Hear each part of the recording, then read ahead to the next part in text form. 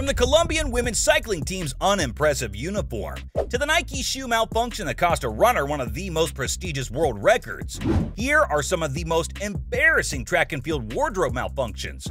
Of course, it's only right to start off by talking about the Colombian women's cycling team. This incident may have happened in 2014, but you can bet it's never really going to stop making rounds on the internet. The girls may have slayed out on the field, but the flesh-colored outfits they were wearing were absolutely horrendous. The uniform was pretty average. Same for the strip of flesh-colored fabric across the lower torso and upper legs. It made it seem like the women were literally naked, and it wasn't flattering at all. That's why, rather than focusing on the girls' performance on the track, the internet was losing it over one of the biggest design fails the sporting world has ever seen. The poor women were all set to make a name for themselves at the race, which, incidentally, was being held in honor of a former Italian champion, Michela Fanini, who unfortunately died in a car crash in 1994. Little did these women know that they would be going viral for all the wrong reasons. Of course, social media didn't let go of the opportunity to absolutely rip the girls to shreds, with users going as far as to say that the uniforms were surely a horrible prank. Ouch.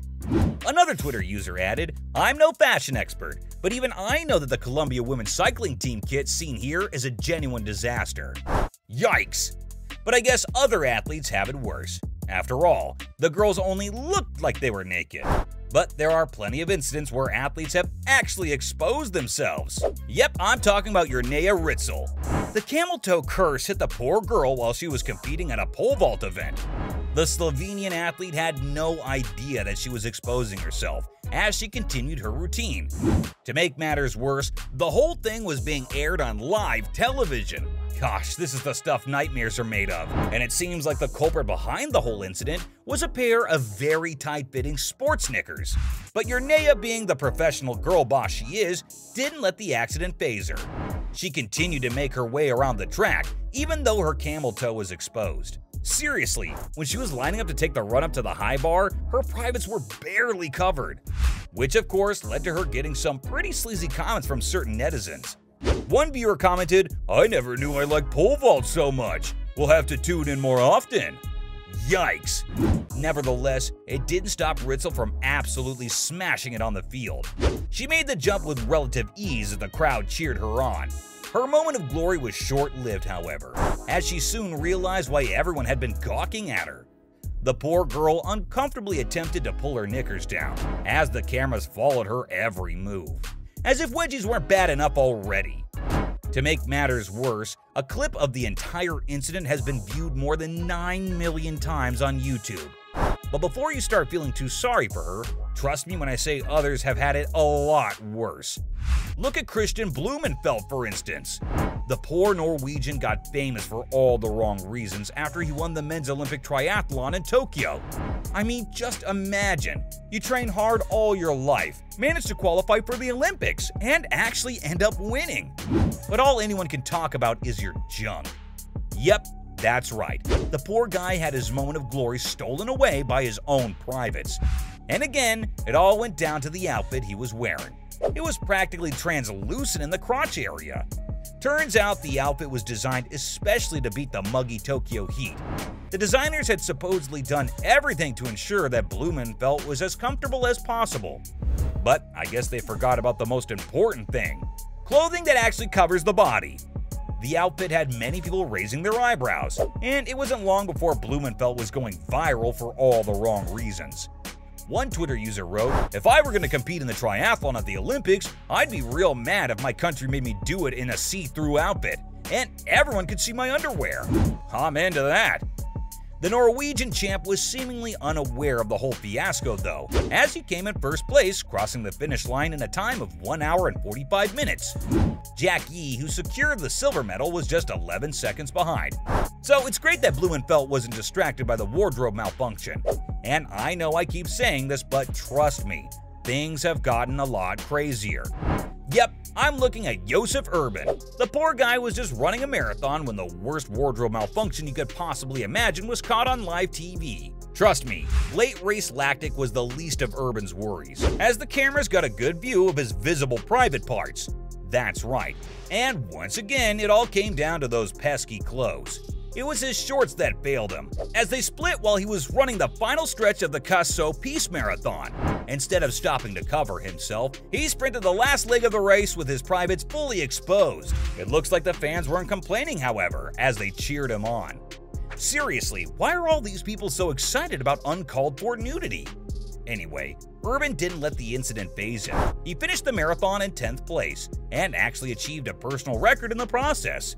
Well, at least something good came out of the race. Urban took off 27 seconds from his previous record, so I guess it's fine he got a little embarrassed doing it. And again, it's uncertain whether Urban knew he was exposing himself.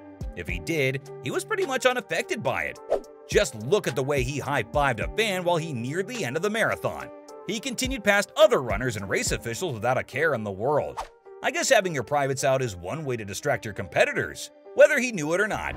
Good on him for getting that personal record. After all, not everyone can keep going when things take a turn for the worse. Just look at Alberto Nonino, for example. The poor athlete dropped to last place when he accidentally exposed his privates in the middle of a race. And oh, did I mention he was in first place before the chaos unfolded? Sad. Needless to say, the young 18-year-old was pretty furious. After all, who could ever imagine that their dreams would be crushed by their own? Apparently, the young Italian's privates fell out of his shorts as he competed in the Under-20 World Championships. And that too on the first day of the tournament. I can't even imagine how he faced all those people again. The poor guy tried his best to keep running through, and at first, fans were confused when they saw him reaching for his crotch rather than swinging his arms as he ran. It wasn't long before everyone realized that he was repeatedly trying to cover himself. The poor guy finished the 400-meter race last, with a time of 51 seconds. Since then, Nonino has taken to Instagram to talk about the unfortunate incident.